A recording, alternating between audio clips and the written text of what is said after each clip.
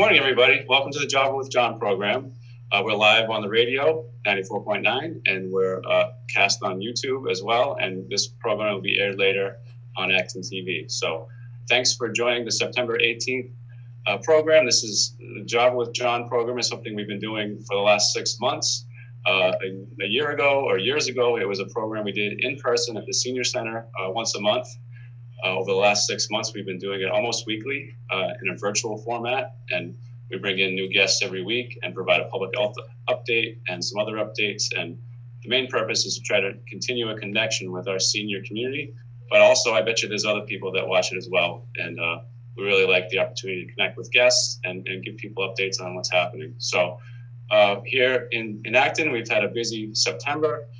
We had a big town meeting last week. The day after Labor Day, there were 9 articles, 8 passed.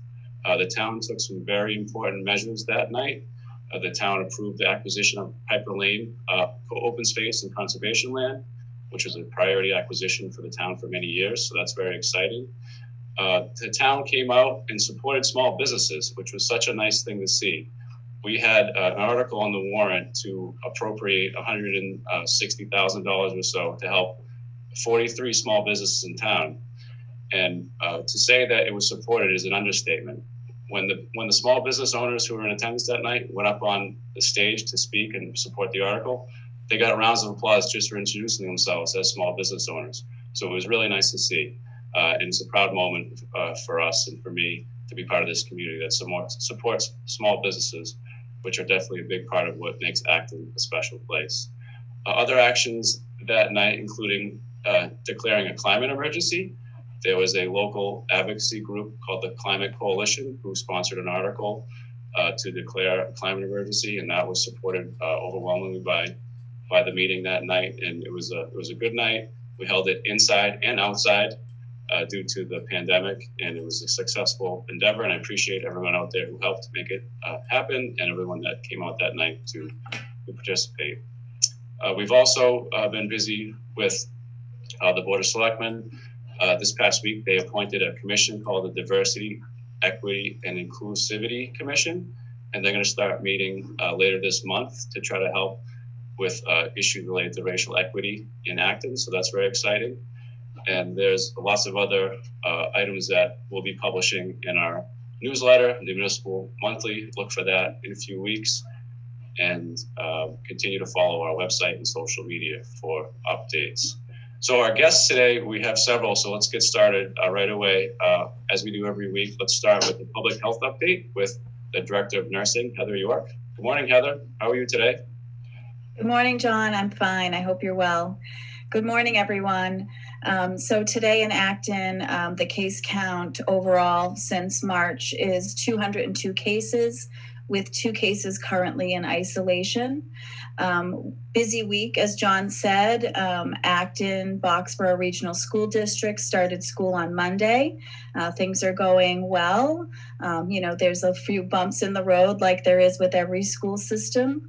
I wanted to mention to the seniors out there who have grandchildren who are going back to school to be cautious now that they're in a new cohort. Give yourself a couple of weeks of them being with a new group of people and try to, keep that social distance away, especially if you have an underlying disease process. The numbers this week through the state dashboard, if anyone's following that, we talked about it a couple weeks ago. We were in the green, which is the second step up in the reporting system. We're now in the gray shaded, which is the lowest. Acton right now is a 0.32% positivity rate in the last 14 days, which is great. That went down from about 0.55 about a couple weeks ago. So that's good news. I just wanted to mention flu shots. We are working on scheduling our clinics in October. But it's very important this year for everyone to get their flu vaccine. It is mandated by the state for any school-age child to have that by December 31st. And it's important for everyone else to do that this year, most especially because the symptoms of the flu and COVID are so similar that they are expecting there'll be an overtax on the healthcare system. Never mind if we have another spike of COVID, but if we have a large community spread of flu. So if you can get your vaccine, whether it's at one of our clinics or it is at your physician's office, a pharmacy, wherever you can get it, start looking. I think it'll go fast and furious.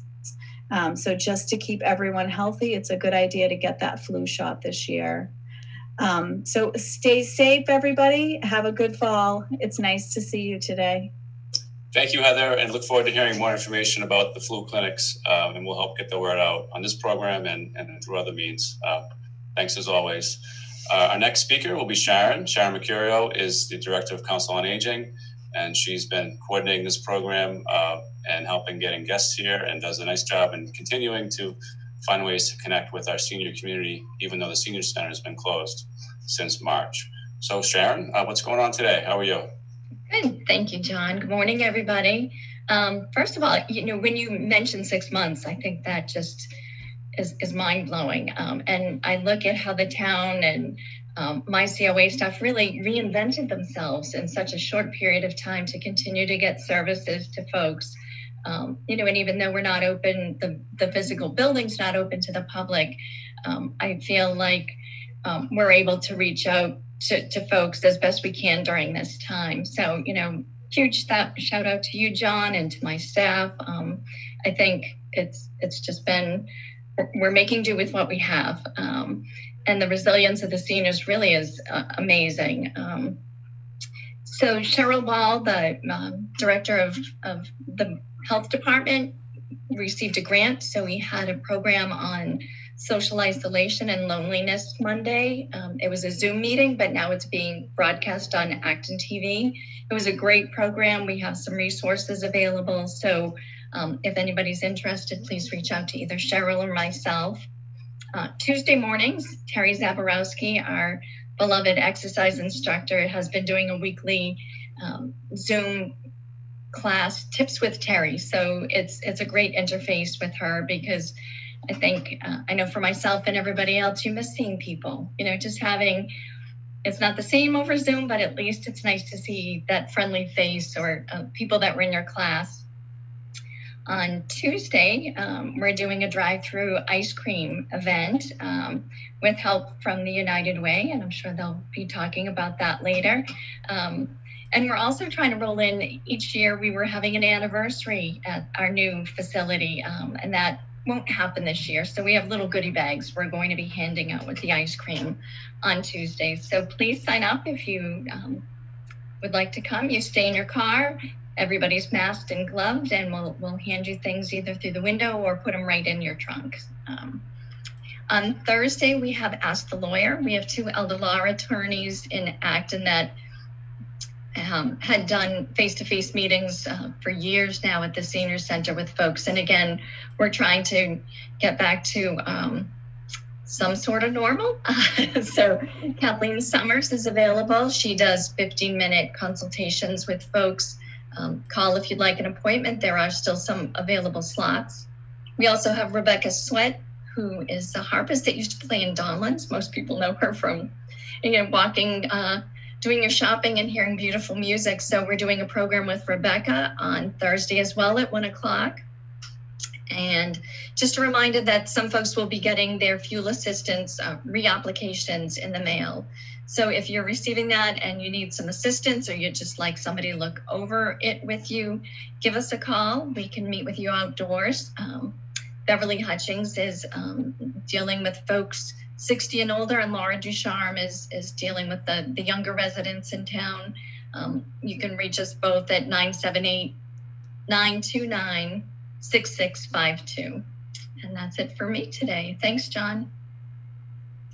Getting back to the ice cream. Yes. Tell us more. What kind of ice cream, and are there any age limits? So we're doing it for seniors, 60 and older. Sorry, John. You could come help, and there might be an extra. And we brought commercial prepackaged ice cream, just again, keeping safety in mind. I know it's not the same as scooping on the sidewalk and getting a dripping ice cream cone, but we thought we just have to play it safe during these times. So we've got a couple of different varieties. Okay, that makes sense. Maybe I'll see if I can come by and maybe extras at the end. Perfect. Thank you for all the information.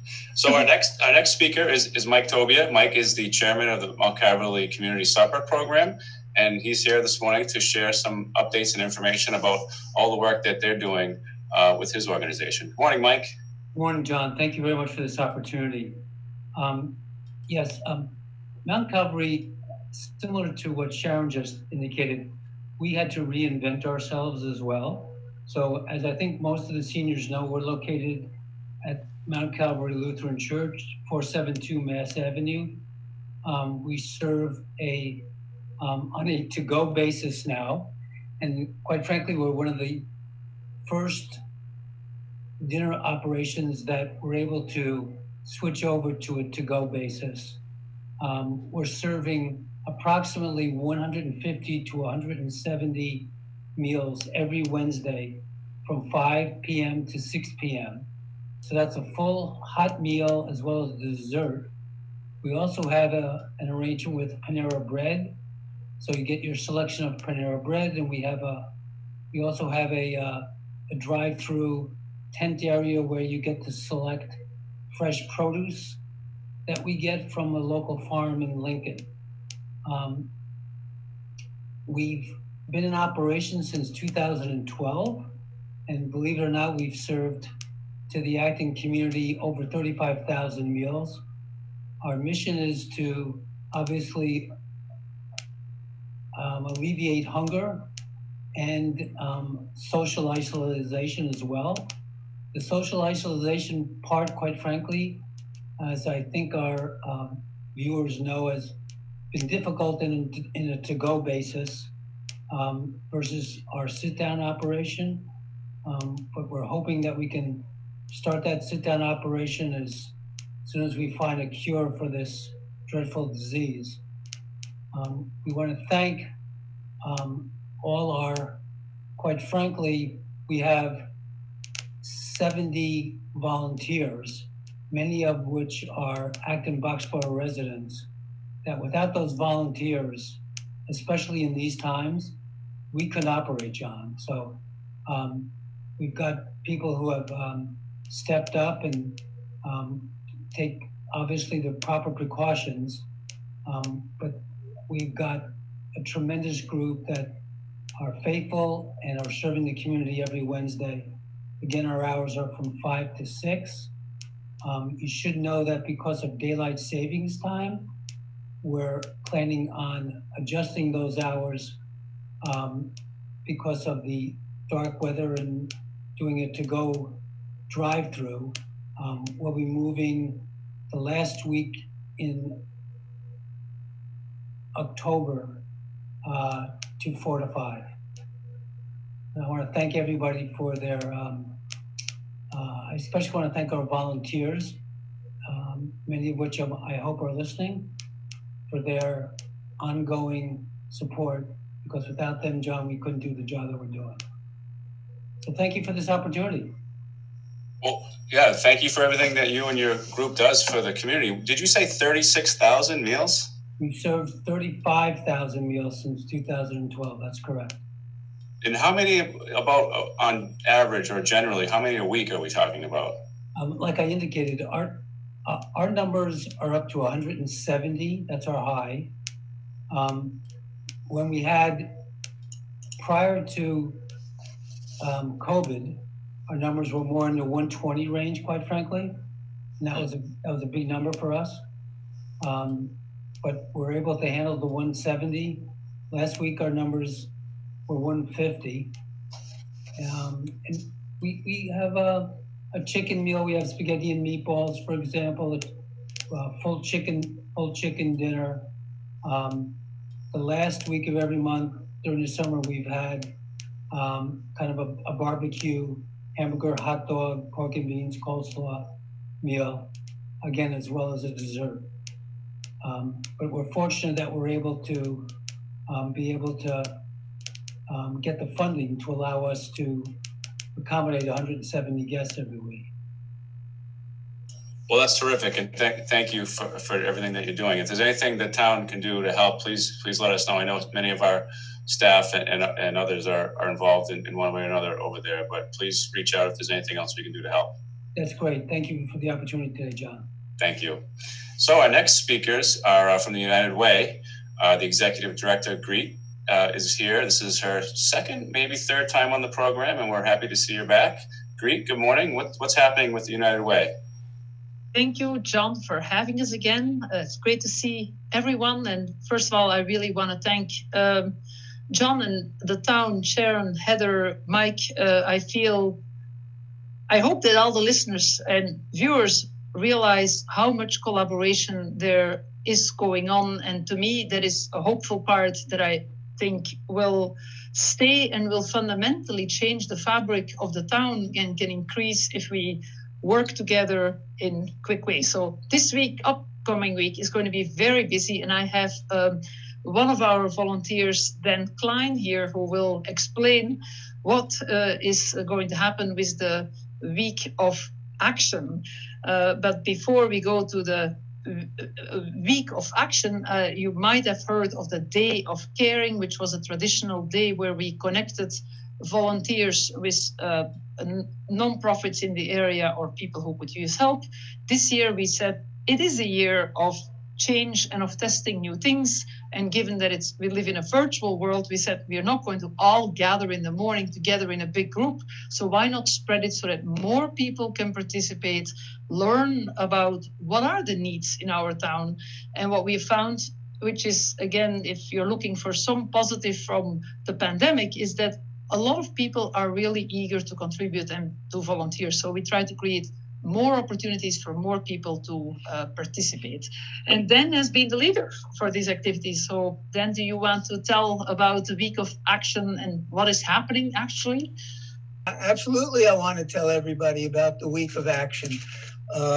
This is, I think, my 5th or 6th year working on this program.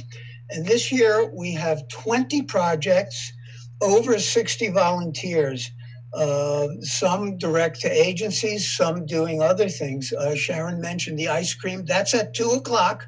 2 o'clock, the ice cream in Boxborough is also going to be doing that. Some examples of some of the other projects we're doing. We have a group putting together art kits for the Minuteman Arc. They'll be doing that at NARA. We're testing a program of seniors reading to kids, to local kids. And that's going to be a program, if it continues, that will go way beyond the week of action. Another characteristic of this year's new model is that we're not limiting it to specific dates. Some of the things we're doing will go well beyond just next week. Another example of that is the putting together kits of masks and backpacks and that kind of thing. Some other examples we're doing is we're having a civil engagement activity for voter registration and participation in the census. One thing that I have always really enjoyed, Mike, you mentioned the community supper. Every year for as long as I've been doing this, the Youth in Philanthropy group from the high school goes over to the church and does a deep, deep cleaning of the kitchen. And when I go around to look at the different projects that are happening, those kids are the most enthusiastic participants in the entire program. It's just a wonderful thing to see. And if you want to see the week of action from last year, ActonTV has a beautiful recording. There's also a 3-minute clip in our annual meeting that's also on ActonTV because it's actually a really uplifting moment. Great. What is the seniors reading to children? Is that through Zoom or something? Yes, so we are trying, and this is, so what we say is it is a time of experimenting, testing, doing new things, and knowing that seniors are... Sorry, folks, it looks like I got frozen there for a minute. Then just John asked a question about the seniors that I'll answer, and then I'll get back to you. So the reading is basically asking seniors to read over Zoom. We hope that more seniors get connected through Zoom, because if the winter is coming, and we know it's a long winter in New England, if more people learn to use Zoom, so we hope to teach Zoom and then share books, children picture books, and have families volunteer who may want a break for their little kids. And so the family would get the same picture book as the seniors, and volunteers are willing to drive to both sides. And then the seniors would be reading to the kids. The idea would be that you basically can develop a relationship and have a senior reading buddy, hopefully over time, that you kind of have an extra adopted parent, which might be nice for the seniors to fight loneliness, which might be nice for the families to get a break, and kids have another incentive and get to know somebody else in the community. So it's a test, and we'll see if we can make it work. And yet another element that ties into that is we're going to try this year is collecting tablets for seniors. People will be able to clean up and donate their tablets that they're no longer using.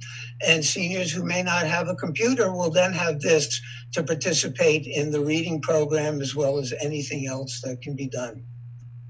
And so the tablets, for example, can also be for, we talk to household goods. If people come and pick up furniture, if they don't have devices, we might say we give some to them, or we will see how many we collect. Again, it's a test, but the idea is in a family, if you have one device and lots of people, or if you have no device and are reluctant, can we make it easy to try and connect and help people out and share resources. And also, in fact, to see Java with Joe. And then another key activity in the week is Chalk the Walk for Racial Justice. Acton Boxborough United Way says as our mission that we want to mobilize the caring power of community for lasting positive change. And we fight for the health, education, financial stability of every person in the community. And if we really say every person in the community, then we have to address racial justice, equity. And so this is a lighter start of a program that we will be hopefully forever program that we will be rolling out. And it's a community to start a community conversation with families, with neighbors, with people, with the business community. And John, as you mentioned, it's going to take place in West Acton, and the West Acton Village Merchant Association was delighted because they didn't have an Oktoberfest. So we hope to also really encourage people to once stop by, get a cup of coffee, or go and see a store, or at least stroll in the area. And so it should be socially safe. And for those who don't feel safe to come out or see, or if you are senior and housebound, you can watch on our website, and you can go to Acton Boxborough ABUW.org on our website, and there will be a link, and we will post the pictures. And the goal is to have really encourage respectful conversation, no election campaign,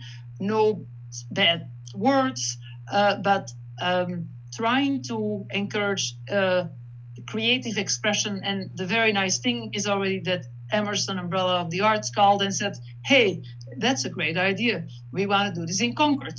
And even that, I think, is spreading the conversation. And we will then afterwards with ActonTV have a program of why does Acton Boxborough United Way support racial justice. And we will draw and share some of the drawings and creativity that we have seen in the community. There are still, I just want to point out, opportunities to volunteer. So again, the website is abuw.org if you'd like to participate in any of our programs. So, Griet, have you thought of what you're going to be drawing on your chalk square? I have been thinking about it. Yeah. Can you give us a preview, or is it a surprise? I think it's going to be a big surprise. Okay, good. Well, we look forward. It is a tremendous pleasure for me to try. I usually paint abstract cows, but that's not exactly what needs to happen here. So this goes beyond my artistic ability. But what is beautiful, for example, is Minuteman Arc sent a grantee of ours, an organization in that many of you might know from, that's based in Concord, but helps support people of disabilities with all ages. They're going to come and send several teams to the event as well. And so it is all people of all ages, all abilities, and all artistic abilities are welcome. And so you will see mine will be rather sober, and you can also have a conversation even with what is drawn next to you, left or right, and build on that. So you are all welcome, John. I hope to see you too, and Sharon, Heather, Mike. If it's a great success, Mike, we come all the way to Mount Calvary. So that's great. Can you just repeat the date again and how to contact for more information, just for our listeners and viewers? Oh, sorry, this should not be happening here.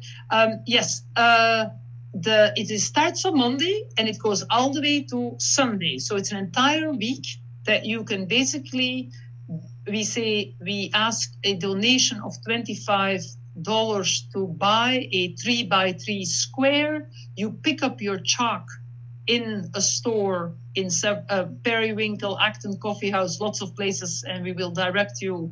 When you register, you get all the information, and then you pick up your chalk bag. You don't share chalk bags. We want to keep it safe.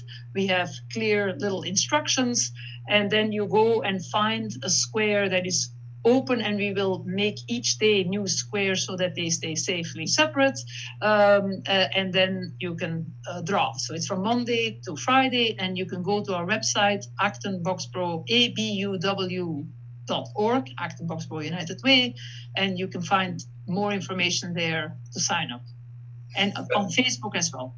That's great. I'm not much of an artist, but I'm going to see if I can bring my kids and help draw something nice. So I look forward to seeing you out there. Wonderful. So thank you for the presentations and all the information. This program is on 94.9 FM, and it's also going to be rebroadcast on ActonTV. And I think that's a good opportunity for us to take a moment and just thank ActonTV. Throughout this last 6 months, we haven't been able to meet in person, and Zoom is a good opportunity for many people, but others have trouble with it. And ActonTV has been a huge help in making sure that people can stay connected and engaged with what's happening in our community. And they do a nice job with that anyways, but I think over the last 6 months, they've been a huge asset for us. So I just want to take a moment to thank Mark and his team over at ActonTV. And at this point in the program, we usually take questions. I have a feeling that we haven't had too many phone calls yet, but I think if Griet has a question for some of our other guests, I bet you she does. Otherwise, we can move on to the closing ceremonies. Mike, do you want to tell something exciting because of the food security task group that perhaps people don't know about? Sure. So I actually have several examples of the food security task force that Griet spoke to. Every other Friday we have a Zoom meeting, and it brings together basically a lot of the organizations that provide human resource help in the Acton-Boxborough area, many of which operated in their own individual silo, I would say prior to the Acton-Boxborough United Way starting the security task force. And for us, personally, it enabled us to solve some ongoing problems occurring because of our increase in numbers, for example. So one great example this past summer is there was a school in the Groton school, because of COVID, was getting ready to clean out their freezers and had no place to donate their food. And we got a call, and we were able to go up there, supply the food. That food enabled us to serve 5 full meals for 150 people, and we were able to store it at Acton Congregational Church because we had no space. We did all this in approximately about 30 minutes worth of phone conversation that, quite frankly, just would not have happened in the past. And that food may have gone to waste, for example. And it was terrific quality food. We also have had another example this past week where we go to Framingham once a month to pick up 1,000 pounds worth of food. And the truck that we normally use, my truck, is out of commission. And Griet's organization connected us with a local moving company. And that moving company picked up that food for us yesterday. And that's all stored away, and we're set for another month. So those are 2 examples of just how valuable the security sessions are for us and how meaningful they are. And as Griet indicated, I really expect the impact of these meetings to go well beyond the next several months, because the connections that have made have been just invaluable. So thank you very much for everything. That group, just for listeners, I think you might be interested, there are 756 households in Acton, Boxborough, and Maynard who get basically food weekly through the 4 food partners, Mount Calvary Supper, Acton Food Pantry, the AB schools, who have been unbelievably terrific. Really also a shout out to all of them, and the open table in Maynard. Those are the 4 food distribution points. And never before was all this information tallied, tracked, who is open when.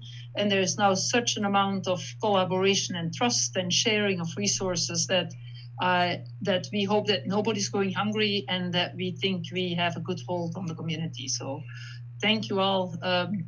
It's Thank you, Griet and United Way, for your role in help facilitating that collaboration. It's been nice to see all the different partnerships that have been forged during this difficult time. So that brings us to the end of our program here today with the Job with John on September 18th. We thank you for tuning in, and we hope to see you next week.